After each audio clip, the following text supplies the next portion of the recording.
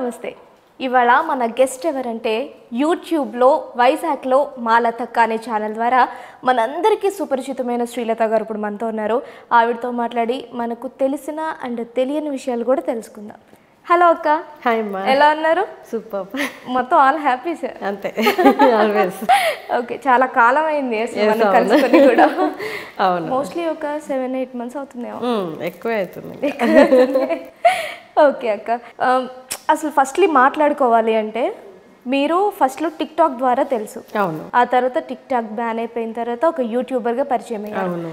అసలు ఒక యూట్యూబర్గా మీరు ఎప్పుడు ఎక్కడ ఎలా స్టార్ట్ అయ్యారు, అసలు మీ జర్నీ ఎలా స్టార్ట్ అయింది? అది యాక్చువల్గా టిక్ టాక్ బ్యాన్ అయిన తర్వాతే మనకి అంటే ఆఫ్టర్ టిక్ టాక్ ఇంకా బ్యాన్ అయిపోతుందనగా నాకు చాలామంది మెసేజ్ పెట్టాక ఛానల్లో అట్లీస్ట్ యూట్యూబ్లోనైనా మాకు కనిపిస్తారు మీరు రండి అని చెప్పేసి అంటే ఇంకా అదొక 3-4 daysలో పోతుందనగా నేను అప్పటికప్పుడు ఛానల్ క్రియేట్ చేయడం జరిగింది. సో అక్కడి నుంచి యూట్యూబ్ జర్నీ నేను యాక్చువల్గా 1 year నేను ఛానల్ని పట్టించుకోలేదు టోటల్గా. అంటే మనకి ఆ కంటెంట్స్ వెతుక్కోవడం దాని మీద మళ్ళీ అబ్బా ఇంత పెట్టాలా దీనికి టైం అని చెప్పేసి నేను 1 year టోటల్గా నేను అవాయిడ్ చేశాను.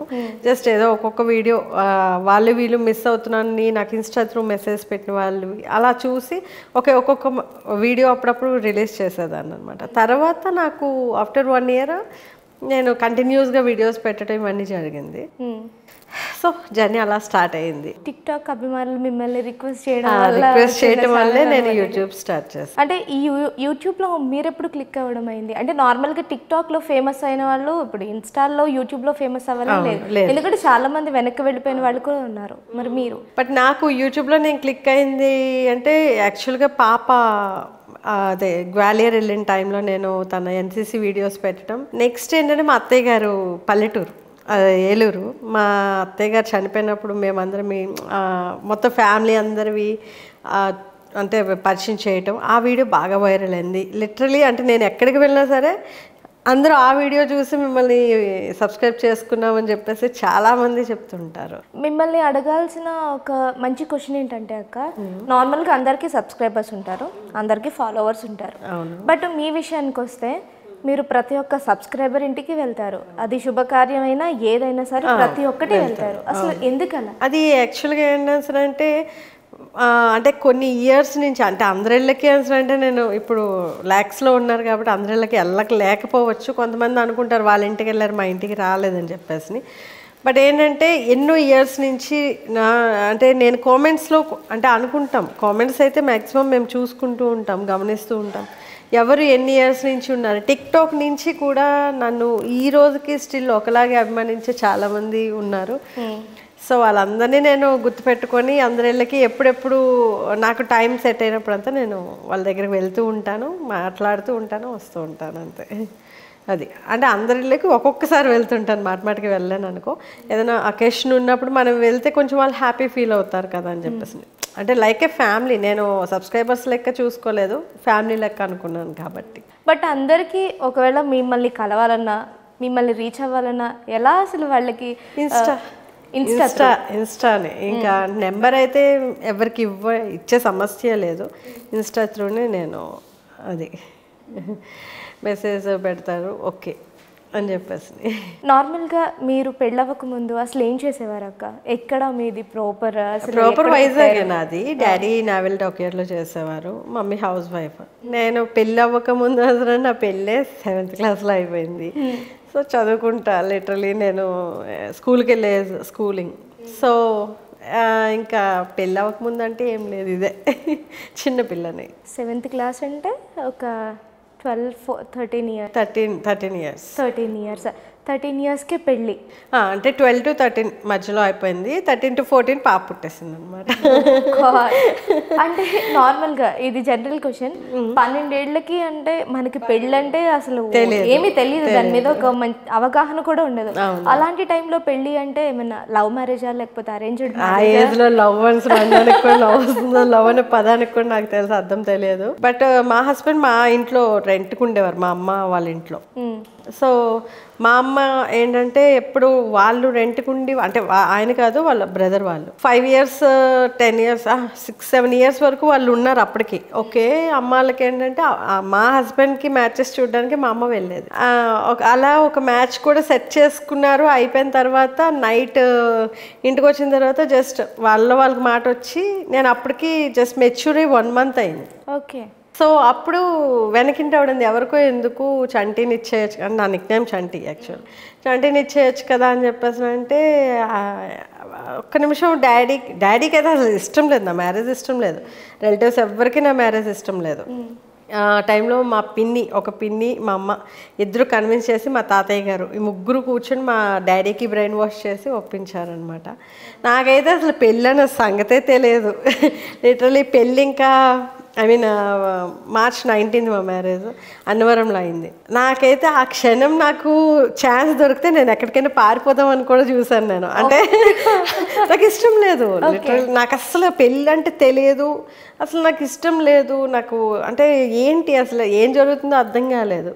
తర్వాత దాని నుండి మా హస్బెండ్ చాలా ఫేస్ చేశారు కూడా నాతో పాటు. సో అలా అనమాట పెళ్ళి అలాగైపోయింది. మీరెప్పుడు చెప్పే ప్రయత్నం చేయలేదా ఆ పెళ్ళి ఆ గ్యాప్లో? నేను చెప్పేదాన్ని, యాక్చువల్గా నేను చదువుకోవడానికి చాలా ఇంట్రెస్టెడ్ అనమాట. నేను ఎప్పుడు కూడా నేను డాక్టర్ అవుతా, కెనడా వెళ్తా, నా ఎయిమ్ కెనడా, నేను కెనడా వెళ్ళాలి, నేను అక్కడే సెటిల్ అవ్వాలి. చిన్నప్పటి నుంచి కూడా నేను కెనడా వెళ్తా అని అనుకునే ఉండేదాన్ని, డాక్టర్ అవుతా అనేసి. అవలేదు, ఇంకంతే. మ్యారేజ్ చేసేసారు. మ్యారేజ్ అనగానే నేను వద్దనే చెప్పి చాలా ఫైట్ చేశాను ఆ ఏజ్లో. బట్ నాకేంటంటే ఇంకా పట్టించుకోలేదు ఎవరు కూడా. ఇంకా అది అప్పటికి తెలివితేటలు ఉంటే బాల్య వివాహాలు ఈ చట్టాలు ఇవన్నీ ఉండుంటే బాగుంది, నాకు తెలుసుంటే బాగుంది అనిపించింది అంతే. అంటే నార్మల్గా ఒక ఆడపిల్లకి మీరు ఇప్పుడే అన్నారు కెనడా వెళ్ళాలి, నేను ఒక మంచి జాబ్ చేయాలి అన్న థాట్లో ఉన్నారు. కానీ అలాంటి సిచ్యువేషన్ నుంచి ఒక్కసారిగా పెళ్ళి అనే ఇంకొక కొత్త ప్రపంచంలోకి వెళ్ళిపోయారు. ఇంటిని వదిలేసి కొత్త ప్రపంచంలోకి అడుగుపెట్టి, అప్పుడు అంటే ఆ పెళ్ళైన కొత్తలో అసలు ఎలాంటి ప్రాబ్లమ్స్ ని ఫేస్ చేశారు? పెళ్ళైన కొత్త అంటే యాక్చువల్గా జరిగింది ఏంటంటే, పెళ్ళైన తర్వాత మా ఇంట్లో పెళ్ళికి ముందు మాటలు ఏంటంటే పెళ్ళైన తర్వాత చదివిస్తాం. ఆఫ్టర్ 10th మేము పాపని మా బాబు దగ్గరికి తీసుకెళ్తాము. అప్పటి వరకు మీ ఇంటి దగ్గర ఉంచండి, పెళ్ళి మాత్రం చేసేసుకుంటాం. ఓకే, మా అమ్మాయిలు అలా అని చెప్పి చేసేసుకున్నారు. అయిపోయిన తర్వాత పెళ్ళైన 3 monthsకే స్టార్టింగ్ అనమాట. ఇంకా మా అబ్బాయి వండుకోలేకపోతున్నాడు, చేసుకోలేకపోతున్నాడు, ఈ చదువులు ఇవేవి అని అనుకుంటే ఇంకా వాడికి పెళ్ళి ఎందుకు చేసాం, వాడి జీవితం నాశనం చేసేసాం ఇంకా ఇలా అని చెప్పి సరే అని చెప్పేసి ఇంక అప్పుడు మార్చ్లో మా మ్యారేజ్ అయింది. గెస్ సెప్టెంబర్లో నన్ను ఇంకా మా హస్బెండ్ దగ్గరికి పంపించడానికి ప్రిపేర్ అయ్యారు. ఆ తర్వాత ఇంకా మా హస్బెండ్కి చుక్కలు చూపించాను నేను. ఇంకా అక్కడి నుంచి కూడా పడ్డారు. నాకు వంట రాదు, అసలు ఏం రాదు, పనులు రావు. ఇంకా ఎలా అంటే గిన్నెలన్నీ ఒక ఏ సెట్కి సెట్ తీసేసి అన్నీ వండేసి తోమడం రాదు, అన్నీ పెట్టేదాన్ని అనమాట. వారానికి ఒకసారి పిన్ని వచ్చేది, అన్నీ క్లీన్ చేసి ఇలా వండకూడదమ్మా అని చెప్పేసి చెప్పి అన్నీ చేసుకొని వెళ్ళేవారు. మళ్ళీ ఆవిడ రిటర్న్ వచ్చేసరికి మళ్ళీ అలానే ఉంచేదాన్ని. అది సో అలా అయిపోయింది. అంటే మీ పెళ్ళైన కొత్తలో మీ ఆయనకి మీకు మధ్యలో ఏమన్నా మనస్పర్ధలు గొడవలు వచ్చినాయి? అంటే యాక్చువల్గా నేను ఆయన యాక్సెప్ట్ చేయలేదు స్టార్టింగ్లో. నాకు తెలియదు, నాకు అసలు ఏం అంటే ఎలా ఉండాలి ఏంటి అనేది నాకు తెలియక చాలా గొడవలు అయినాయి. తర్వాత ఫ్యామిలీ అందరూ గ్యాదర్ అయ్యి ఇలా అని చెప్తా అంటే అమ్మో ఇంత ఉందా పెళ్ళి అంటే అప్పుడు ఇంకా ఏడ్చాను అనమాట. డాడీ ఇంకా ఏకంగా నువ్వు ఆయన దగ్గరికి వెళ్ళకపోతే నేను సూసైడ్ చేసుకుంటా అని చెప్పేసి హ్యాంగ్ చేసుకోవడానికి డాడీ కూడా రెడీ అయిపోయారు. ఇంకా నాకు అప్పటికి స్టిల్ నాకు వద్దు, నాకు అసలు ఇవన్నీ నాకు తెలియదు, నాకు ఏంటి నరకం అని చెప్పేసి అప్పుడు నిజంగా అంటే అవగాహన లేకుండా చేసేవి నేను అవన్నీ. అంటే మా హస్బెండ్ చాలా బంగారం, బట్ ఏంటంటే ఆ టైంలో ఇష్టాలు అనేవి కొన్ని ఉంటాయి కదా. అండ్ నెక్స్ట్ ఏంటంటే అస్సలు తెలియని ఏజ్ నాకు. ఒక ఫీలింగ్స్ కానీ, ఒక ఎవరితో ఎలా మాట్లాడాలి కానీ, ఎలా బిహేవ్ చేయాలి, ఎలా అసలు ఏం తెలియని ఏజ్ నాకు. లిటరల్ నాకు అసలు చీపురు ఎలా పట్టుకోవాలో కూడా తెలిసేది కదా. ఎందుకంటే మార్నింగ్ నేను 4 o'clockకి స్పోర్ట్స్, నాది త్రోబాల్ ప్లేయర్ని. సో మార్నింగ్ 4 o'clockకి వెళ్ళిపోయేదాన్ని, మళ్ళీ నైట్ నాకు స్టడీ అవర్స్ అన్నీ కంప్లీట్ చేసుకుని నైట్ 9 కలా వచ్చేదాన్ని. డ్యాన్స్ మళ్ళీ కూచిపూడి నేర్చుకునేదాన్ని, అన్నీ మొత్తం టోటల్గా చూసుకొని ఇంటికి వచ్చేసేసరికి కాళ్ళు అవి పీకేసి ఇంకా అమ్మ కాళ్ళు వచ్చేది, పడుకుని పోయేదాన్ని అంతే. ఇదే నా స్కెడ్యూల్ చిన్నప్పటి నుంచి కూడా. సో నాకు పని అంటే అస్సలు చేత కాదు. అలాంటి టైంలో నన్ను ఎందులో పడేశారో అసలు ఏంటిదంతా అంత అయిపోయిందనమాట, అంత బ్లాంక్ అనమాట. ఇంకా అట్ దట్ మూమెంట్ మా అమ్మమ్మ అప్పుడు కూర్చోబెట్టి చెప్పారు, అది కాదు ఇది భర్త అంటే ఇలా ఉండాలి, సంసారం అంటే ఇలా ఉండాలి, కాపురం అంటే అనేసి. అంటే అవునా ఇంత ఉంటుందా అని చెప్పేసి ఇంకా అక్కడి నుంచి ఓకే యాక్సెప్టెడ్ అనమాట ఇంకా మా హస్బెండ్ని. అది మీ లైఫ్లో అంటే మీకు మళ్ళీ ఆల్రెడీ చెప్పేశారు 12 to 13 years మధ్యలో పెళ్ళి అయిపోయింది, 13 to 14 years మధ్యలో ఒక పాప పుట్టేసింది అని. అంటే 1 year గ్యాప్లో ఒక పాప పుట్టేసింది అంటే అప్పటికే మీరు కొంచెం చిన్నపిల్ల, కొంచెం చాలా మెచ్యూర్ అయ్యి 1 month. యాక్చువల్గా నా మ్యారేజ్ అయ్యి మెచ్యూర్ అయ్యి 1 monthకి నాకు అన్నీ టపటపా అయిపోయినాయి అనమాట. నిశ్చితార్థం అన్నారు, మ్యారేజ్ అన్నారు, ఏమేమో చేస్తున్నారు. ఓకే అక్కడి వరకు వెంటనే ఇంకా ఎప్పుడైతే 3 months గ్యాప్ వచ్చిందో ఇంకా తర్వాత పాప అదే 13 to 14 మధ్యలో పాప కడుపులో పడింది, కన్సీవ్. ఇంకా సరే అప్పుడు కూడా యాక్చువల్గా నాకు ఏంటన్నారంటే బేబీస్ అప్పుడే వద్దు అన్నారు ఫస్ట్. ఓకే అని చెప్పేసినాను. ఇంకా మా మావయ్య గారేమో హాస్పిటల్ అడ్మిట్ అయిపోయి నా మనవల్ని చూడకుండానే చచ్చిపోతానని చెప్పేసి స్టార్ట్ చేశారు. ఇంకా సరే అని చెప్పేసి అప్పుడు మళ్ళీ బేబీస్కి యాక్సెప్ట్ చేసి ఓకే ఇలా అనమాట. ప్రతిదీ ఫోర్స్ఫుల్ అంటే నా పేరెంట్స్ ఫోర్స్తో, మా అత్తయ్య మావయ్య ఫోర్స్తో ఇలా మొత్తం నా లైఫ్ అక్కడ. తర్వాత మెయిన్ కిడ్స్, ఇంకెప్పుడైతే కిడ్స్ నా చేతికి వచ్చారో వాళ్ళ కోసం ఇంకా అన్నట్టు లైఫ్ అంటే ఇంకా నా కోసం అంటే ఏం లేదు, లిటరలీ చెప్తున్నా ఏం లేదు. అమ్మ కోసం డాడీ కోసం మ్యారేజ్, అత్తయ్య మావయ్య కోసం పిల్లల కన్నా, నెక్స్ట్ పిల్లల కోసం లైఫ్ నడుస్తుంది. ఫస్ట్ పాప అక్షయ పుట్టినప్పుడు అసలు లిటరల్లీ నిజంగా పెళ్ళంటేనే తెలియదు అన్నప్పుడు, ఇక ప్రెగ్నెన్సీ అంటే ఏంటి, డెలివరీ అంటే ఏంటి, ఎలా చూసుకోవాలి ఇవేమి తెలియదు, అసలు ఏం తెలియదు. డాక్టర్స్ కూడా యాక్చువల్గా నేను పెయిన్స్ వచ్చి నేను 4 days చాలా ఇబ్బంది, అంటే ఆ ఏజ్లో అసలు డెలివరీ కష్టం ఎవరికైనా సరే. సో నాకేంటంటే ఆ టైంలో నేను 4 days లిటరలీ ఎంత అంటే నరకం. నన్ను చూడ్డానికి వచ్చిన వాళ్ళు కూడా ఏడ్చేవారు అనమాట. సో అప్పటికి ఇంకా వెయిట్ చేసి డాక్టర్ సిజేరియన్ అన్నారు. ఆ డేస్లో సిజేరియన్ అంటే ఏదో భయం అనమాట, అమ్మో ఆపరేషన్ అంట అని చెప్పి. అందులో మా ఫ్యామిలీలో ఎవరికీ లేదు, నాకే ఫస్ట్ టైం. సో సరే ఇంకా మా అమ్మ అయితే ఇంకెంత అయితే అయింది, నాకు అనవసరం, నా కూతురు నాకు బ్రతకాలి ఇంకా అని చెప్పేసినంటే ఓకే సిజేరియన్కి యాక్సెప్ట్ చేశారు. బేబీ పుట్టిన తర్వాత డాక్టర్ గారు తీసుకొచ్చిన వాళ్ళ రిలేటివ్స్ ఫ్రెండ్స్ ఎక్కువ మంది అనమాట. ఇదొక బేబీ దీనికి ఒక బేబీ, ఇదొక బేబీ దీనికి అని చెప్పేసి ఇంకా అలా బేబీ లాగే ఉండేవాళ్ళం ఇద్దరు. నాకు అంటే పెద్ద పాపని, చిన్న పాపకి కొంచెం అవగాహన వచ్చింది కానీ పెద్ద పాపని ఒక బొమ్మలా ట్రీట్ చేసేది అనమాట. అంటే లైక్ టీచర్ ఆట ఆడతాను, కొడతాను, అలాగే కొట్టేదాన్ని, చితక్ కొట్టేదాన్ని. దాన్ని ఎందుకు కొట్టేదాన్నో తెలియదు. పాపం నిజంగా నా పెద్ద కూతురు చాలా అనుభవించింది. నాకు తెలియని ఏజ్లో కొట్టేసేదాన్ని, ముద్దులాడేసేదాన్ని, ఎమోషన్ అయిపోయేదాన్ని. దానికి ఏదైనా చిన్న జలుబు వచ్చినా, జ్వరం వచ్చినా, ఏమొచ్చినా అమ్మో ఏదో అయిపోయింది. ఇంకా అమ్మమ్మల ఇంటికి వెళ్ళి ఒకసారి చిన్న వామిటింగ్ అయింది దానికి. మా అమ్మమ్మని బ్రతకనివ్వలేదనమాట. పదండి అర్జెంటుగా మనం ఇక్కడి నుంచి వెళ్ళిపోతాను, నేను ఉండను ఇంకా అని చెప్పేసి. అది పల్లెటూరు, ఇంకా ఎలా అంటే అంత భయంతో దాన్ని భయం ఉండేది, అంత తెలియదు, అసలు ఏం తెలియదు నాకు ఆ ఏజ్లో. లిటరల్ నేను ఏం ఫీల్ అవ్వలేదు కూడా. ఈవెన్ నా క్యారీ టైంలో ఇప్పుడు అందరినీ చూస్తే అనిపిస్తుంది అబ్బా ఇంత బాగా చూసుకుంటారు, నాకు ఏం జరిగిందో నాకు గుర్తులేదు అని చెప్పేసి. అది ఏంటి మీరు అన్నది ఎలా ఉంది అంటే ఏదో ఒక బొమ్మతో ఆడుకుంటే కొట్టి ముద్దు పెట్టుకోవాలనిపిస్తే ఒక ఏమైనా చెప్పమనేదాన్ని, జస్ట్ ఒక రైమ్స్ కానీ ఏమైనా చెప్పకపోతే పట్టమని కొట్టేదాన్ని, బ్లడ్ వచ్చేది. ఒకసారి ఏం చేశాను అంటే పాప తినట్లేదు అని చెప్పేసి అట్ల పెనం మీద పెట్టి అట్లకాడ కాల్చి టపా ఇక్కడి నుంచి ఇక్కడి వరకు వాతలు పెట్టేశాను. వాతలు పెట్టేసిన తర్వాత టెన్షన్ అయిపోతున్నాను. మా హస్బెండ్ ఇంకా డ్యూటీ నుంచి వచ్చే టైం, పాలకొండలో ఉన్నాము అప్పుడు. తీసుకెళ్ళి మళ్ళీ నీలకుండీలో పడేసాను దాన్ని. పడేసిన తర్వాత మొత్తం అంతా బొబ్బల్లా వచ్చేసిన తర్వాత మా హస్బెండ్ వచ్చి ఏం చెప్పాలో అర్థం కాక నేను కింద అట్ల పెనం పెట్టాను, అది వెళ్ళి కూర్చుని పోయిందని చెప్పేశాను ఆయనకి. చెప్పేసిన తర్వాత దాన్ని మళ్ళీ వెంటనే హాస్పిటల్ తీసుకెళ్ళాం. నిజంగా 1 నెల రోజులు దాంతో హాస్పిటల్లో నరకం చూసా. అమ్మ ఇంత దారుణంగా నేను ఎందుకు ప్రవర్తించా. ఎట్ దట్ డే నుంచి ఈ రోజు వరకు నా 2 పిల్లల మీద చేపడలా, కొట్టడం మానేసా టోటల్గా. నాకు అసలు అంటే భయం అనేది స్టార్ట్ అయిందనమాట. అప్పుడు వీధిలో వాళ్ళు కూడా నువ్వు మనిషివేనా తల్లివేనా అని చెప్పేసి నలుగురు తిట్టేసేసరికి అమ్మో అంటే ఇలా చేయకూడదు మనం. ఇంకా నాకు అప్పుడు ఏంటంటే ఇంకా దాని పెయిన్ చూసి దాంతో నేను పడిన నరకం చూసి నిజంగా నా పెద్ద కూతురు అయితే చాలా పడింది. ఇంకా చిన్నదానికి ఈ ఎఫెక్ట్ దానికి అస్సలు ఏం లేదు, చాలా గారాబం. చూస్తూ ఉంటాం వీడియోస్లో ఎంత గారాబంగా ఉంటారో అనేది. మీ ఆయన ఏం చేస్తూ ఉండేవారు అక్క అప్పట్లో? ఆయన అరబిందోలో చేసేవారు, షుగర్ ఫ్యాక్టరీ సంకిలి షుగర్ ఫ్యాక్టరీలో చేసేవారు. అక్కడి నుంచి మేము నందిగామ వెళ్ళిపోయాం. నందిగామ నుంచి మళ్ళీ అక్కడ నుంచి ఇక్కడ ఐ మీన్ వైజాగ్లో వచ్చేసామే అనమాట. ఇంకా జిఎంఆర్లో చేసేవారు ఫస్ట్. నా మ్యారేజ్ టైంకి జిఎంఆర్, అరబిందో కాదు. తర్వాత వైజాగ్ వచ్చి అరబిందోలో జాయిన్ అయ్యారు. ఇప్పుడు ఇక్కడ అచ్యుతాపురం. అందుకే అన్నమాట మీ పిల్లలకి మీరు తల్లిగా కాకుండా అక్కలాగా అనిపిస్తారు. ఎవరైనా చెప్తూ ఉంటారా మీరు మీ పిల్లలకి తల్లిగా కాకుండా ఏదో ఒక సిస్టర్లా ఉంటారు? చాలామంది అంటుంటారు అది.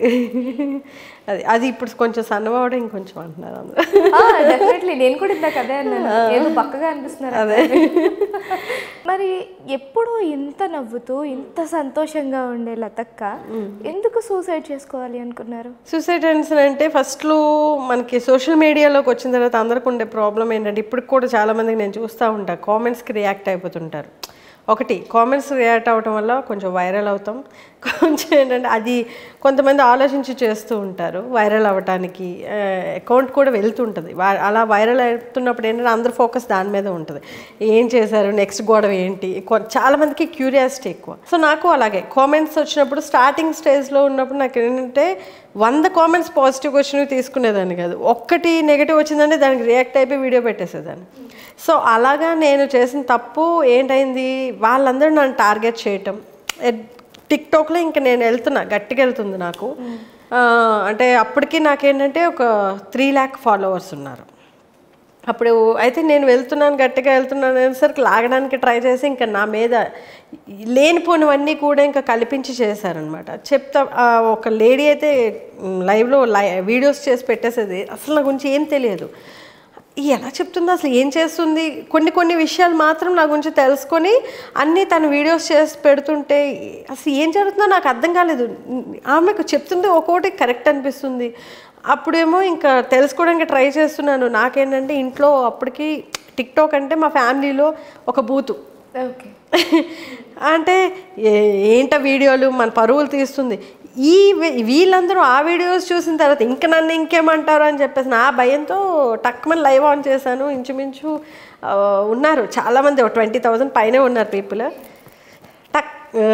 లైవ్లోనే నెయిల్ పాలిష్ ఓపెన్ చేసి తాగేసిన తర్వాత లైవ్ ఆటోమేటిక్గా టిక్టాక్ బ్యాన్ అయిపోయింది, నా అకౌంట్ బ్యాన్ అయిపోయింది. మీరు తాగడం వెంటనే బ్యాన్ అయిపోయింది. ఓకే అకౌంట్ బ్యాన్ అయిపోగానే నాకేం చేయాలి అంటే నెక్స్ట్ మళ్ళీ మేము ఎలా వస్తాం ఏంటని చెప్పేసి ఎవరికి అర్థం కాలేదు. ఐ మీన్ నాకు ఎలాగా మళ్ళీ వాళ్ళకి తెలపాలి కదా. ఇప్పుడు జనాలందరికీ ఏంటంటే నాకు అర్థం కాలేదు, ఇంకా నేను ఫేస్ చేయలేకపోతున్నాను. ఆవిడ వీడియోస్ పెడుతుంది, ఇక్కడ కామెంట్స్ వస్తున్నాయి, అసలు ఏం జరుగుతుంది, నా లైఫ్ ఏంటి ఇలా అవుతుంది, నేను ఎవరికి ఇంట్లో వాళ్ళకి సమాధానం చెప్పలేకపోతున్నాను.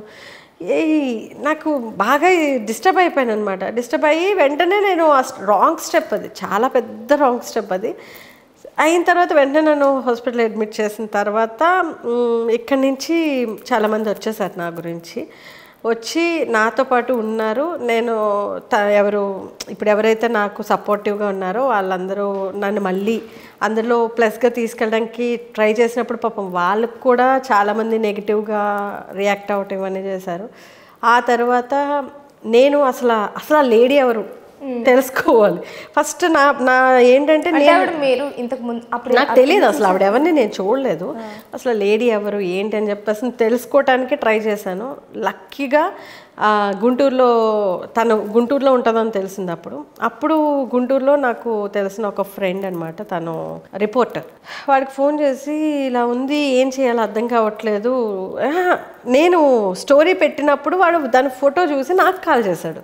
చేసి ఏంట్లా తిన ఫోటో పెట్టుకున్నావు అని అంటే నాకు అసలు ఏం అర్థం కావట్లేదురా, ఇది ఎవరితో నా గురించి ఏటేటో చెప్తుంది, ఏదేదో వాగుతుందంటే అప్పుడు నేనేమో లైవ్లో అన్ని పెట్టిన తర్వాత వాడు అలా రియాక్ట్ అయిన తర్వాత నేను వాడికి అన్నా, నీకు ఇది తెలుసా అంటే తెలుసు, అది దాని మొగుడుతో నాకు ఏదో అంటుంది అంటే దాని మొగుడు ఎప్పుడో చచ్చిపోయాడు కదే, యాక్సిడెంట్లో చచ్చిపోయాడు, ఇదిగో నా దగ్గర మొత్తం ప్రూఫ్స్ ఉన్నాయని చెప్పి మొత్తం వాళ్ళ ఆయన యాక్సిడెంట్ పిక్స్ అన్నీ కూడా నాకు షేర్ చేశాడు. రిపోర్టర్ వాడు షేర్ చేసిన తర్వాత అమ్మని అమ్మ ఒరే ఇప్పుడు ఇది లైవ్ వీడియోస్ చేసి పెట్టిందంటే దాని మొగుడి దగ్గర నేను ఏదో తినేసానని చెప్పేసి దాని మొగుడు నేను ఉంచుకున్నానని చెప్పిందిరా అందరికీ అంటే యాక్సిడెంట్లో పోయాడు ఎప్పుడో, అది పెద్ద ఫాల్తూ అని చెప్పేసి అప్పుడు వాడు మొత్తం క్లియర్గా చెప్పిన తర్వాత అప్పుడు దాన్ని వేసుకున్నా. ఇంక దొరికింది దానికి. అప్పుడు ఏం అర్థం కాలేదనమాట, ఏంటి ఏం జరుగుతుందని చెప్పేసి. అప్పుడు ఇంకా నేను ఇంకా స్టార్ట్ చేశాను, ఇంకా ఓకే ఇక్కడ నుంచి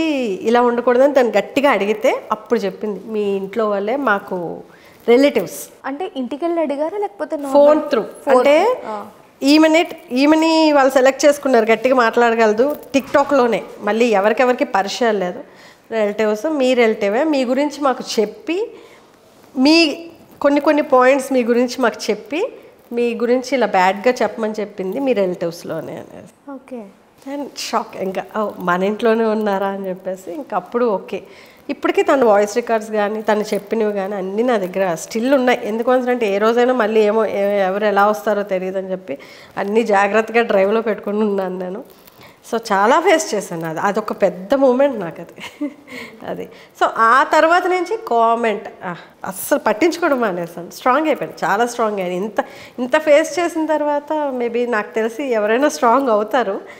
సో అప్పటి నుంచి కామెంట్స్ అస్సలు పట్టించుకోను, ఎవరు ఏం వీడియోస్ పెట్టుకున్నా ఏం చేసినా కామ్ కూల్. ఆ టైంలో మీ ఇంట్లో వాళ్ళు కావచ్చు, అప్పుడు మీ ఆయన, మా హస్బెండ్, మా పిల్లలు, మేము నీకు సపోర్ట్ ఉన్నప్పుడు నువ్వెందుకు భయపడుతున్నావు, దేనికి ఇదంతా అసలు అని చెప్పేసి వాళ్ళు యాక్చువల్గా వాళ్ళే సపోర్ట్ ఉన్నారు. ఆ తర్వాత ఎప్పుడైతే నాకు ఈ నిజాలు ఇవన్నీ తెలిసినాయో ఆ తర్వాత మళ్ళీ కొత్త అకౌంట్ క్రియేట్ చేసుకొని వచ్చా. లిటరలీ వాళ్ళు 3 lakh సబ్స్క్రైబర్స్ దగ్గర ఎక్కడో నాకు బ్యాన్ అయ్యేలా చేశారు. 1 million 1 monthలో వచ్చారు. ఓకే. బాల్ కొడితే ఎలా వస్తుందో ఆ ఫోర్స్, అలా అంత ఫోర్స్తో మళ్ళీ వెనక్కి వచ్చాను, మళ్ళీ సెట్ అయిపోయాను. ఇంకా మరి ఇంకెవరు లాగడానికి కూడా ట్రై చేయలేదు ఇంకా. ఓకే. అంటే రివెంజ్ తోటి మళ్ళీ అకౌంట్ క్రియేట్. అంతే, మరి నేనేంటో చెప్పాలి కదా, జనాలకి తెలియాలి కదా. ఇప్పుడు నేను దాక్కున్నాను అక్కడికి వదిలేసాను అనుకో సోషల్ మీడియా, నేను తప్పు చేసినట్టే. మరి జనాలకి ఇదంతా తెలియదు. యాక్చువల్గా ఈరోజు నేను లైవ్లోని ఇంత జరిగింది క్లియర్గా మీకు చెప్పాను, ఇప్పటి వరకు కూడా అసలు జరిగింది క్లియర్గా ఎవరికి తెలియదు.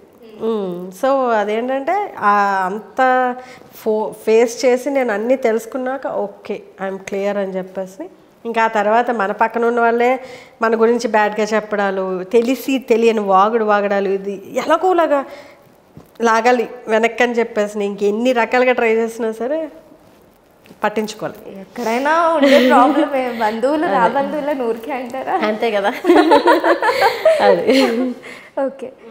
మీ లైఫ్లో అంటే ఇక వరస్ట్ సిచ్యువేషన్, ఇక అంటే ఇప్పుడు ఇది ఎలాగో చెప్పారు కానీ దీనికి మించిన ఒక వరస్ట్ సిచ్యువేషన్ ఏమన్నా, బాగా డిప్రెస్ అయిపోయిన సిచ్యువేషన్స్ ఏమైనా ఉన్నాయా? అంటే యాక్చువల్గా అమ్మ చనిపోవటం అనేది నాకు పెద్ద మైనస్.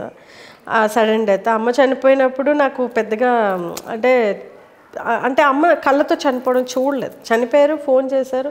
యాక్చువల్ నైట్ అమ్మేమో అష్టచమ్మ ఆడుతున్నానే అన్నయ్య వాళ్ళ పిల్లలతో అని చెప్పి ఫోన్ చేసింది. నైట్ మాట్లాడాను. అప్పుడు ఇది కరోనా సిచ్యువేషన్. సో బయటకు ఎవరికి వెళ్ళి ఎవరి ఇళ్ళల్లో వాళ్ళే కదా, మేమంతా నైట్ లూడో ఆడుతున్నాం, మనం ఎవరి మొబైల్స్లో వాళ్ళు ఆడుతున్నాం. నైట్ అంతా అయిపోయింది. ఎర్లీ మార్నింగ్ 5 o'clockకి మా పిన్ని ఫోన్ చేసి అమ్మ చనిపోయారు అంటే, ఎలా చనిపోయింది? నైట్ మాట్లాడా, మార్నింగ్ చనిపోయింది. ఓకే. కానీ వరస్ట్గా నేను బాగా డిప్రెషన్లోకి వెళ్ళింది అంటే డాడీ. ఓకే. ఎందుకంటే ముందు రోజు నైట్ డాడీ నేను ఇద్దరమి కలిసి టిఫిన్ చేసాం. అక్క వాళ్ళ పాపని వాళ్ళ హస్బెండ్తో కలిపేశాను. వాళ్ళు డాడీ వాళ్ళిద్దరూ హ్యాపీ ఉన్నారు, ఇప్పుడు వాళ్ళిద్దరిని కలిపేసామని చెప్పేసి అంటే, పోలేమ్మ చాలా మంచి పని చేసామని అనుకున్నారు. ఇలా ఇద్దరు మాట్లాడుతున్నాము. అప్పుడే మనకి అవార్డ్స్ విప్రైడ్ అవార్డ్స్కి నేను డాడీ నుంచి అది కూడా నేను పార్టిసిపేట్ చేయడం జరిగింది. అమ్మ దీని మీద కొంచెం కాన్సన్ట్రేషన్ పెట్టు, ఎలా అయినా సరే నీకు ఇది అవార్డు రావాలి నీకు అని చెప్పేసి అంటే ఓకే అని చెప్పేసి అన్న. మార్నింగ్కి డాడీ 3 o'clockకి తలుపు కొట్టి నాకు కొంచెం తల తిరుగుతుందన్నారు. అప్పుడు లేచి నేను డాడీకి చూసేసరికి జస్ట్ అలా చూస్తుండగా పడిపోతున్నారు. వెంటనే నేను నైబర్స్కి నెక్స్ట్ ఫోన్ చేశాను మా వాళ్ళందరికీ. వెంటనే కార్లో హాస్పిటల్ తీసుకెళ్ళాం. కేర్లోకి వెళ్ళిన తర్వాత అప్పటికే 95% కొలాప్స్ అయిపోయింది, ఇంకా ఛాన్సెస్ తక్కువ అని చెప్పేసి అన్నారు. వెంటనే మళ్ళీ అక్కడి నుంచి కేజీహెచ్కి తీసుకెళ్ళాం. లిటరలీ మనిషి చనిపోతే ఇలా చనిపోతారా అని చెప్పేసి కళ్ళతో చూసిన సిచ్యువేషన్. 1 year మనిషిని కాలేదు, అందులో నాకు ఇష్టమైన, నాకు ప్రాణం డాడీ అంటే. ఇంకా అందులో నుంచి బయటకు రావడం మటుకు చాలా కష్టమైంది నాకు. 1 year నాకు అన్నీ అటాక్ అయినాయి, బీపీ అన్నీ అటాక్ అయినాయి. అంటే డిప్రెషన్లోకి వెళ్ళిపోయి అందులోంచి బయటకు రాలేకపోయినాయి. ఈ కళ్ళు మూస్తుంటే ఆయన చనిపోతూ, అంటే ఈవెన్ లాస్ట్ శ్వాస విడుస్తూ కూడా అరే మమ్మీ, నన్ను మమ్మీ అనేవారు. అరే మమ్మీ నాకు ఊపిరి అందట్లా, అరే మమ్మీ నన్ను కాపాడు కాపాడు కాపాడు కాపాడు అనుకొని చనిపోయాను. ఎప్పుడైనా సరే నేను తలుచుకుంటే ఆ సిచ్యువేషన్ నాకు చెవులు అవే వినబడుతుంటాయి అనమాట. ఇప్పటికి డాడీ చనిపోయి 2 years కంప్లీట్ అవుతుంది, కానీ లిటరలీ ఒక్కోసారి కూర్చొని ఏడుస్తూ ఉంటాను అదే సిచ్యువేషన్ తలుచుకొని. మరి ఇప్పుడు బయటకు వచ్చేసినట్టు ఇంకా కొంచెం డైవర్ట్ అవుతున్నాను, నేనే అవుతున్నాను. ఎందుకంటే డాక్టర్స్ చెప్పారు అది ఇలా డిప్రెషన్లో, అంటే 3 o'clock అయ్యేసరికి డాడీ లేపటం తెలివి వచ్చేది, రోజు 3 o'clockకి లేచేదాన్ని. ఒక్కసారి నాకు ఊపిరి అందేది కాదు, సఫికేషన్ వచ్చేసి అసలు చాలా ఉక్కిరి బిక్కిరి అయిపోయేదాన్ని అనమాట. ఇంకా అప్పుడు సిచ్యువేషన్ ఇలా ఉందని చెప్పి హాస్పిటల్కి తీసుకెళ్తే డాక్టర్స్ అన్నారు, అయితే మీకు స్లీపింగ్ పిల్స్ ఇవ్వాలి, అందులోంచి అంటే మీరు పడుకోవాలి ఫస్ట్ ఆఫ్ ఆల్. అంటే స్లీపింగ్ పిల్స్ అయితే నేను అసలు వేసుకోను, కానీ నాకు నేనే డైవర్ట్ అవుతానని చెప్పేసి మళ్ళీ నాకు నేనే బయటకు వచ్చేసాను. ఓకే, అప్పటి నుంచి మళ్ళీ అంటే దాని నుంచి బయటికి రావడానికి ఏం చేశారు? దాని నుండి బయటకు రావడం అంటే వీడియోస్ అండ్ నెక్స్ట్ ఇప్పుడు హైదరాబాద్లో కొంచెం నా ఛానల్ మీద కాన్సన్ట్రేషన్ పెడదాం ఇంకా అని చెప్పేసి ఇంకా మళ్ళీ డైవర్ట్ అయ్యాను, టోటల్గా డైవర్ట్ అవుతూ ట్రిప్స్, ఇంకా డివోషనల్ ట్రిప్స్ అని. ఇంకా 1 year నేను డాడీ చనిపోయిన 1 year డిప్రెషన్లో ఉన్నా. తర్వాత ఇంకా 6 months or 8 months వరకు ఇంకా ఆ ట్రిప్స్, అరుణాచలం ఇది అది అని చెప్పేసి మొత్తం డివోషనల్ ట్రిప్స్ వేసి అవి ఛానల్లో పెట్టుకోవడం అలా వెళ్ళింది. ఇంకా డైవర్ట్ అలా అయ్యాను. స్టిల్ అంటే డైవర్షన్ అంతే, మాటల్లో చెప్పుకోవటానికే తప్పింది, మైండ్లో అయితే పోదు అది. అక్క, ఆల్రెడీ మీరు మీ ఇంట్రడక్షన్ వీడియోలో, అంటే యూట్యూబ్లో పెట్టే ముందు ఒక ఇంట్రడక్షన్ వీడియోలో కూడా చెప్పారు, నాకు ఆకలి బాధ అంటే ఏంటో తెలుసు, నేను ఎన్నో చూసి ఉన్నాను అని. అంటే మీ జీవితంలో మీరు ఫేస్ చేసిన ప్రాబ్లమ్స్ ఏంటి? అంటే ఆకలి బాధ విలువ తెలిసేంత ఫేస్ చేసిన సిచ్యువేషన్స్ ఏంటి? అది యాక్చువల్గా ఏంటంటే నందిగామ మేము వెళ్ళిపోయామని చెప్పాను కదా, పాలకొండ నుంచి నందిగామ వెళ్ళిన తర్వాత మా హస్బెండ్ ఫ్రెండ్స్ని నమ్మి చాలా వరకు లాస్ అయిపోయారు. అమౌంట్ లాస్ అయిపోయిన తర్వాత ఆయన అంటే తప్పుడు చాలామంది స్టిల్ ఇప్పుడు కూడా చేస్తున్నారు కొంతమంది, ఏంటంటే మనకి ఇంత అమౌంట్ పెడితే అంత అమౌంట్ ఇస్తారని చెప్పేసి కొన్ని ఫ్రాడ్ కంపెనీస్ ఏవైతే ఉంటాయో వాటి వల్ల ఏంటంటే ఈయన కూడా అలాగే పడిపోయారు అందులో. యాక్చువల్గా మా హస్బెండ్ చాలా పిసినారి, అలాంటి ఆయన ఎలా పడ్డారో నాకు అర్థం కాలేదు. ఆయన మొత్తం అమౌంట్ నియర్ చాలా చాలా లాస్ అయిపోయాం. ఆ తర్వాత నాకేంటంటే అప్పటి వరకు ఒక మహారాణిలా ఉన్నాను. ఇంకా ఎప్పుడైతే ఈ సిచ్యువేషన్ జరిగిందో 2 పిల్లలతో రోడ్ అయిపోయినట్టు అయిపోయిందనమాట. ఇంకా ఆ తర్వాత కూడా నేను చాలా రిలేటివ్స్లోనే ఫేస్ చేశాను. అప్పటి వరకు నిజంగా నాకు బాధ అంటే తెలియదు, ఏది వంట రాదు నాకు, వంట కుకింగ్కి ఒక సర్వెంట్ ఇలా ప్రతి ఒక్కరు ఉండేవారు అనమాట. ఎప్పుడైతే నాకు ఆ సిచ్యువేషన్ జరిగిన తర్వాత అందరూ అంటే దీనికి కనీసం చెవులోనూ కూడా లేవు, ఇలాంటివి చాలా ఫేస్ చేసాము. ఇంకా టైంలోని డాడీ నాకేంటంటే ఒకరోజు బియ్యం, ఆ సిచ్యువేషన్ ఇద్దరికి ఎప్పుడు తలుచుకున్నా సరే ఏడుస్తాము.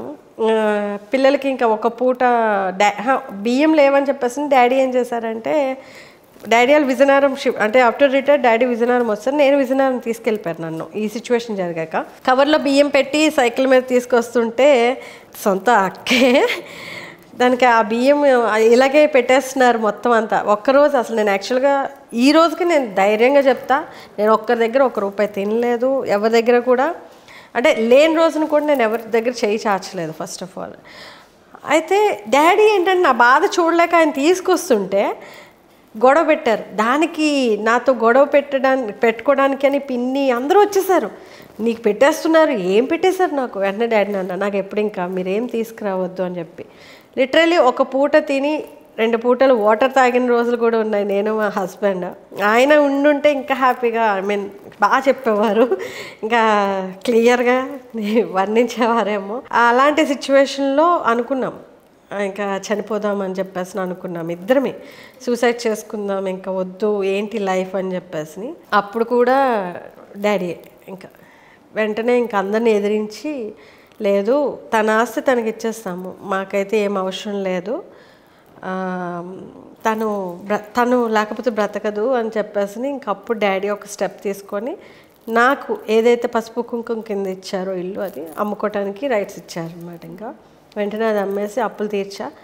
బట్ అది అమ్మేసిన తర్వాత అమ్మ డాడీ ఆన్ రోడ్ అయిపోయారు, ఎందుకంటే ఇల్లు లేదు, వాళ్ళు ఉంటున్నారు ఆ ఇంట్లో, ఆన్ రోడ్ అయిపోయారు. ఇంకప్పుడు నేను అన్నా డాడీ మీరు నా దగ్గరకు వస్తే ఏ రోజైనా అల్లుడు ఒక మాట మిమ్మల్ని తక్కువ అంటే నేను తట్టుకోలేను, సో అమ్మమ్మ వాళ్ళ ఊర్లో మీకు రెంట్కి తీసి పెడతాను. ఆ రోజు నుంచి మా డాడీ చనిపోయే వరకు కూడా మొత్తం నేనే చూసుకున్నా. ఎందుకంటే మా నిండే మా డాడీ ఆ సిచ్యువేషన్కి వచ్చారు. అఫ్కోర్స్ అక్కకి నాకు ఇద్దరికి ఇచ్చిన, అక్క పెద్ద కూతురికి పెళ్లి చేసుకుంది, నేను నా బర్డన్స్ తీర్చేసుకున్నా. బట్ వాళ్ళు మా నిండి లాస్ అయిపోయారు, టోటల్గా ఏం లేదు, ఇదే రోడ్డు పడిపోయారు. ఇంకా ఆ తర్వాత ఇంకా అమ్మని నాన్నని నేనే, ఇంకా అందరికీ తెలిసిన మ్యాటర్ అది, అసలు వాళ్ళకి ఏ లోటు లేకుండా. ఎందుకంటే డాడీకి రిటైర్డ్ అయిన తర్వాత పాపం పెన్షన్ కూడా ఆయనకి ఇబ్బంది పెట్టేసింది. అప్పుడు ఏంటంటే 2007లో అమ్మిన హౌస్కి ఆయన ఏదో ట్యాక్స్ పే చేయలేదని చెప్పేసి ఇన్కమ్ ట్యాక్స్ వాళ్ళు ఈయన పెన్షన్ ఆపేశారు. లిటరలీ ఈయన పెన్షన్ 35,000 నియర్. బట్ అంత కూడా ఆయన చనిపోయే వరకు తినలేదు, ఆయన ఫైట్ చేశారు దాని గురించి చాలా, కానీ అవ్వలేదు. స్టిల్ ఇప్పటికైనా సరే మేము ఆయన కోరిక ఒకటే, అది నా మనవరాలకి రావాలని. బట్ అది వస్తుందో పోతుందో నాకు తెలీదు. డబ్బు మీద ఆశ అయితే నాకు ఎప్పుడూ లేదు, ఎందుకంటే నేను ఆల్రెడీ అన్నీ ఫేస్ చేసి ఉన్నాను. అదే అర్థమవుతుంది నాన్నగారి గురించి మాట్లాడినప్పుడు. డాడీ మెయిన్ నాకు, నేను బ్రతికాను ఈరోజు బ్రతుకున్నాను అంటే ఆయన. అందుకే ఆయన చనిపోయింది కూడా నేను చాలా రోజులు బయటకు రాలేకపోయాను. అది sorry. It's okay no problem. Okay, ఏం కాదు. ప్రతి ఒక్కరి జీవితంలో ప్రతి ఒక్క కూతురి జీవితంలో తన తండ్రి పాత్ర ఎప్పుడు ఉంటుంది. చివరి వరకు ఎవరు విడిచిపెట్టినా ఎవరు విడిచిపెట్టకపోయినా వాళ్ళు మాత్రం మనకి ఎప్పుడు తోడుగానే ఉంటారు. సో అలాంటి సిచ్యువేషన్స్ ఫేస్ చేసిన తర్వాత ఈ సోషల్ సర్వీస్ అనేది స్టార్ట్ చేశారా? అంటే సోషల్ సర్వీస్ అనేది ముందు నుంచి ఉంది నాకు, అది ఇష్టం నాకు ఫస్ట్ నుంచి. ఏంటంటే కృష్ణ భక్తురాలని నేను ఎక్కువ. ఎప్పుడైనా సరే నాకేంటంటే ఫస్ట్ ఆఫ్ ఆల్ నా లైఫ్లో నాకు ఇష్టంగా నా పెళ్ళి లేదు, నా పిల్లలు కూడా నాకు కావాలి అనుకుంటాను. అంటే పిల్లలు అంటే చాలా ప్రాణం ఇప్పుడు, కానీ ఆ ఫీల్ ఎప్పుడు నేను అసలు తీసుకోలేదు నేను. సో నాకు ఇష్టమైంది ఏమీ లేదు కన్నయ్య. సో నా కన్నయ్యనే నేను లవ్ చేస్తా, నా కన్నయ్యనే నేను ఏదైనా సరే. సో ఎప్పుడైనా సరే నా కన్నయ్య త్రూ నేను సర్వీస్లోకే పోతా అని చెప్పేసి ఒక ఇది ఉండేదన్నమాట. దీని మీదే సర్వీస్. ఇప్పుడు నా దగ్గర ఏంటంటే ఫినాన్షియల్గా నేనేం తోపు కాదు, టు బి ఫ్రాంక్. నాకు వచ్చిన యూట్యూబ్ అమౌంట్ అయినా ప్రమోషన్ అమౌంట్ అయినా ఏ అమౌంట్స్ వచ్చినా నేను సర్వీస్కే పెడతా. నాకంటూ నేను రూపాయి ఉంచుకోను, అది అందరికీ తెలిసింది. ఎందుకంటే నాకు ఒక 45-50 అలా వచ్చినప్పటికీ నా ఇద్దరు పిల్లలకి మ్యారేజెస్ చేసి వాళ్ళ లైఫ్ వాళ్ళు సెట్ అయిపోతే ఖచ్చితంగా నేను ద్వారకా పోతా, అక్కడే సర్వీస్లో ఉండిపోతా అని చెప్పేసి ఒక చాలా గట్టి ఎయిమ్లో ఉన్నాను నేను. సో అదే ఎప్పుడైనా సరే ఇంకా అంతే. బట్ ఎప్పుడు నవ్వుతూ ఉంటా, ఎన్ని కష్టాలున్నా. అంటే చాలామందికి బాగా దగ్గర పీపుల్కే తెలుసు ఇవి, మ్యాక్సిమం బయటపడను. అదే మోస్ట్లీ మీకు యూట్యూబ్ నుంచి ఎంత వస్తుంది అక్క రెవెన్యూ? అది చెప్పలేము, కానీ ఒక్కోసారి అంటే ఒక్కొక్క మంత్ ఒక్కోలా. ఈ మంత్ అయితే నేను అసలు టోటల్గా వీడియోస్ ఆపాను అనమాట. కొంచెం మనకి నెక్స్ట్ మంత్ చిన్న ప్లాన్ ఉంది, ఆ ప్లాన్తో వద్దాం ఇంకా అని చెప్పేసి. కొంచెం ఆపా, ఒక 2 months నుంచి అయితే వీడియోస్ ఆపాను. బిఫోర్ దట్ అయితే ఓకే వచ్చేది. అంటే ఇంటిని మేనేజ్ చేసుకోవాలి, అంటే మీరు ఎలాగో సోషల్ సర్వీస్ చేస్తారు అండ్ మీ పిల్లల్ని కూడా మేనేజ్ చేయాలి. మరి మళ్ళీ ఈ టైంలో కూడా ఫినాన్షియల్గా ఏం ప్రాబ్లం అవ్వట్లేదా? ఫినాన్షియల్గా అంటే అది కూడా నేను ఒక ఏదో పని చేసా. కరోనా టైంలో ఏంటంటే ఒకరికి హెల్ప్ చేసి అది టోటల్గా అమౌంట్ ఇచ్చేసిన తర్వాత లిటరల్లీ నాకు అప్పటి వరకు కూడా అసలు ఒక అప్పులు కానీ ఇవేం తెలియదు. ఆ తర్వాత నేను అందరి దగ్గర వాడేసి మరి నేను వాళ్ళకి ప్రాబ్లమ్స్ అన్నప్పుడు ఏంటంటే నా ఫ్రెండ్స్ దగ్గర కూడా వాడేసి ఇవ్వటం, ఇవన్నీ నేను లెక్కలు కూడా ఎప్పుడు చూసుకునేదాన్ని కదా, ఏముందిలే మందే కదా అని చెప్పేసి నన్ను దీంట్లో ఉండేదాన్ని. బట్ ఇప్పుడు ఏమవుతుంది అంటే అవన్నీ నేను అంటే వాళ్ళ చేతులు ఎత్తేసారు. ఎప్పుడో ఇస్తాను, ఎప్పుడో నీ పిల్లల పెళ్ళిళ్ళకి ఇస్తాను, నేను ఉంచుకోను, నీ పిల్లల పెళ్ళిళ్ళకి ఇస్తానంటే ప్రజెంట్ నా సిచ్యువేషన్ ఇప్పుడు ఎంత వరస్ట్ అయిపోయిందో. సో అవన్నీ ఏంటంటే మా హస్బెండ్ ఏంటంటే నిన్ను ఎవడేమన్నాడు అసలు ఇవన్నీ ఏంటి అని చెప్పేసి ఆయన ఏం చేశారు, ఇంకా పడు, ఇంకా నీకు పనిష్మెంట్ తెలియాలి, ఇన్ కేస్ నువ్వు బాగా లెగలే టైంలో నేను నీకు సపోర్ట్ ఉంటాను అని చెప్పేసి ఇంకా ఆయన కూడా ఇప్పుడు రీసెంట్గా మళ్ళీ ఆయనే వచ్చారు. నేనే ఉండలేను అసలు, బాగా అంటే తట్టుకోలేకపోతున్నాను, ఇంకా ప్రెజర్స్ చాలా ఎక్కువైపోయినాయి. ఏం చేయాలని అంటే ఓకే నేను ఉంటాలే చెప్తానులే అని చెప్పేసి ఇంకా ఆయనే ముందుకు వచ్చి ఇప్పుడు అన్నీ ఒకటి క్లియర్ చేసుకుంటాను. నేను అన్నీ అదో పనులే, మన సర్వీస్ కన్నా వెళ్ళి ఒక మంచి కోసం వెళ్ళి నేను మునిగిపోయినవి. ఇలాంటి ఒక ప్రతి ఒక్క సిచ్యువేషన్లోనూ ప్రతి ఒక్క ప్రాబ్లంలోనూ అంటే మీ పిల్లల సపోర్ట్ కానీ మీ ఆయన సపోర్ట్ కానీ ఎలా ఉంటుంది అక్క? ఈ రోజుకి వాళ్ళే నా బ్యాక్ బోన్. ఎవరంటే ఇంకా అంటే కొంతమంది లైఫ్లో వాళ్ళకి నచ్చినట్టు ఉంటే ఒకలాగా, లేకపోతే ఇంకోలాగా మనల్ని ట్రీట్ చేసే వాళ్ళు ఎక్కువ మంది ఉంటారు. బట్ ఎలా ఉన్నా సరే నా ఇష్టమే వాళ్ళ ఇష్టం అనుకున్నది నా 2 పిల్లలే. అది వరస్ట్ ఆర్ హ్యాపీ మూమెంట్ ఏదైనా, నేను కోల్పోయింది మొత్తం నా లైఫ్లో చాలా కోల్పోయాను. బట్ అదంతా కూడా వీళ్ళేంటంటే అమ్మ హ్యాపీ ఎంజాయ్ చేయాలి, అమ్మకి నచ్చినట్టు ఉండాలి, ఎందుకంటే వీళ్ళకి మాత్రమే తెలుసు అది. సో వాళ్ళిద్దరూ ఏంటంటే అస్సలు దేనికి కూడా అడ్డు చెప్పరు, ఫుల్ సపోర్ట్ దేనికైనా సరే. అయినా మీరు నిజంగానే మల్టీ టాస్కింగ్ చేస్తున్నారు. ఒక యూట్యూబర్గా, ఒక హౌస్ వైఫ్గా, ఒక తల్లిగా, ఒక భార్యగా, సోషల్ సర్వీసర్గా అన్ని రకాలుగా మీరు మేనేజ్ చేస్తున్నారు. అప్పుడప్పుడు అనిపిస్తుందా అవసరమా మనకి ఇదంతా? యాక్చువల్గా నిజం చెప్పాలి అంటే నాకు ఇప్పుడు ప్రెజర్స్ లేకపోతే ప్రజెంట్ హ్యాపీగా వండుకొని ఇంట్లో కూర్చొని పాడుకోవడం ఎంత హ్యాపీ ఉండదు, ఎందుకు ఈ తలనొప్పులన్నీ అని చెప్పేసి అనుకుంటూ ఉంటాను. ఎందుకంటే నేను అదే కావాలని అనుకుంటాను. నాకు ఈ టెన్షన్స్ ఇవన్నీ అంటే నేను ఎక్కువ తీసుకోలేను. ఫస్ట్ ఆఫ్ ఆల్ ఎవరైనా ఇప్పుడు మనకి ఇవ్వాల్సిన వాళ్ళు ₹1 ఇవ్వాలి, వాళ్ళు అడిగారు అనుకో, అడిగేశారు నేను ఇచ్చేయాలి, ఏం చేయాలి, నా దగ్గర ఇప్పుడు లేదు, ఏం మాట్లాడాలి, ఈ టెన్షన్ పడిపోతుంటాను అనమాట. కానీ ఇచ్చేది ఎలా అయినా వాళ్ళకి ఇచ్చేస్తా, అది నాకు తెలుసు, నా ఒక్కదానికి తెలుసు. కాకపోతే ఏంటంటే ఆ టైంకి ఫేస్ చేయలేను. సో అందుకనే మ్యాక్సిమం ఫినాన్షియల్ టెన్షన్స్ అయితే ఎవడో పెట్టుకోకూడదు. ఇప్పుడు నాకు అర్థమైంది అది బాగా. టెన్షన్స్ అయితే అసలు పెట్టుకోవద్దు. అంటే అప్పు ఇవ్వద్దు, అప్పు తీసుకోవద్దు, 2 వద్దు. మనశ్శాంతిగా ఉండాలంటే 2 చేయకూడదు. ఇచ్చి బ్యాడ్ అవ్వకూడదు, తీసుకొని మాట్లాడద్దు. ఇప్పుడు మీరు నేర్చుకున్న జీవిత సత్యం ఇది నాకు బాగా. నేను ఇన్ని ఫేస్ చేసినంతా ఒక ఎత్తి, ఇప్పుడు ఇదొక వరస్ట్ సిచ్యువేషన్. ఇది ప్రస్తుతానికి అయితే ఆల్ హ్యాపీస్. ఇప్పుడైతే పర్లేదు, ఇప్పుడు ఓకే పర్లేదు. ఇప్పుడు కాన్ఫిడెన్స్ మళ్ళీ ఓకే, నా మీద నేను డిపెండ్ అవ్వగలను. మళ్ళీ నేనే అంటే ఎవరు సపోర్ట్, నాకు ఫస్ట్ ఆఫ్ ఆల్ ఏంటంటే సపోర్ట్ తీసుకోవడం ఇష్టం ఉండదు. ఎప్పుడైతే మా హస్బెండ్ అన్నీ కోల్పోయిన తర్వాత ఇంకా టోటల్గా ఇండివిజువాలిటీ అనేది వచ్చింది. సోషల్ మీడియాలోకి వచ్చిన తర్వాత స్ట్రాంగ్ అయ్యి నేను ఎలా అంటే మనం ఎలా ఉంటే ఎలా ఉంటుందని చెప్పేసి కూడా బాగా అన్నీ నాకు లెసనే. నా జీవితం మొత్తం నేను అనుభవించిన నా ఏజ్కి తగ్గ కష్టాలు అయితే నాకు కాదులే, ఇంకా ఎక్కువే అవి. కాకపోతే అన్నీ నాకు ఒక్క లెసన్ అనమాట, ఒక్కొక్క స్టేజ్లో ఒక్కొక్క లెసన్ అంతే. మొత్తానికైతే మీది ఇంత ఎమోషనల్ స్టోరీ ఉంటుంది అని నాకు తెలిసినంత వరకు మీ ఛానల్ చూసే వాళ్ళకి కూడా ఎవరికి అంటే మీ సబ్స్క్రైబర్స్ ఈ రోజు వరకు నేను ఎక్కడ ఇలా అసలు ఎమోషన్ అవ్వలేదు. ప్రతి ఛానల్లో చాలా ఛానల్స్కి ఇంటర్వ్యూ ఇచ్చాను కానీ ఓపెన్గా నేను ఎక్కడ మాట్లాడలేదు. అంతా కూడా నవ్వుతూ, లతక్క అంటే నవ్వుతుంది, లతక్క నవ్వు చూస్తే మనకు ప్రాబ్లమ్స్ సాల్వ్ అయిపోతాయి నేను అనుకున్నాను. కూడా అదే అనుకున్నాను. ఎంతసేపు నవ్వుతూ కనిపించే ఈ వీడిలో ఒక వెనుకుండా ఆవిడ స్టోరీ ఏంటో తెలుసుకోవాలని బాగా పట్టుకొని కూర్చోబెట్టాను నేను మిమ్మల్ని. లేదు, లాగావు, గట్టిగానే లాగావు. Okay, thank you so much అక్క. మీరు ఇలాగ ఎప్పుడూ నవ్వుతూ ఉండాలి. అండ్ మీ ఛానల్ ద్వారా సబ్స్క్రైబర్స్కి అండ్ మాకు కూడా చాలా చాలా మంచి వీడియోస్ అందిస్తూ మమ్మల్ని బాగా ఎంటర్టైన్ చేయాలని మనస్ఫూర్తిగా కోరుకుంటున్నాను. షూర్. Thank you. ఓకేరా, థ్యాంక్ యూ. ఏమైనా చెప్తారా? ఎవరు కూడా మనుషుల్ని నమ్మి అంటే మోసపోకండి. ఫస్ట్ ఆఫ్ ఆల్ మనదంటూ ఏంటనేది మనం చూసుకున్నాక అప్పుడు ఇంకో స్టెప్ వేయాలి. అంతేగాని మనకు కాకుండా ఎదుటి వాళ్ళ గురించి వెళ్తే మనమే నాకించేస్తారు, ఇంకంతే, అయిపోయింది. థ్యాంక్ యూ అక్క, thank you so much. Hi అండి, నేను మీ లతక్క. మరి నేనైతే ఇప్పుడు సిగ్నేచర్ స్టూడియోస్లో ఉన్నాను. చాలా మంచిగా నాకు ఇక్కడ ఎక్స్పీరియన్స్ అయింది. సో ఇలాంటి ఎక్స్పీరియన్స్ చాలామంది లైఫ్లో ఉన్నాయి. ఇవన్నీ వాళ్ళు తీసుకురావడానికి బయటికి ట్రై చేస్తున్నారు. కాబట్టి మరి ఇలాంటి వీడియోస్ మీరందరూ కూడా ఇంకా చూడాలి అనుకుంటే don't forget to subscribe signature studios.